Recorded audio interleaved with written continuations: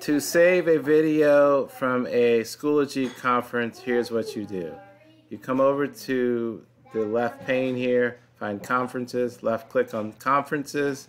The next thing you're going to do is switch from active to completed. You'll notice that when the videos are ready, you'll see a button that says play. And right now it says recordings are only available for 7 days. Here's the trick. Play the video, left click and play it. And then once the video loads, you'll notice something like this. Watch my mouse. So if I right click here, I get those options.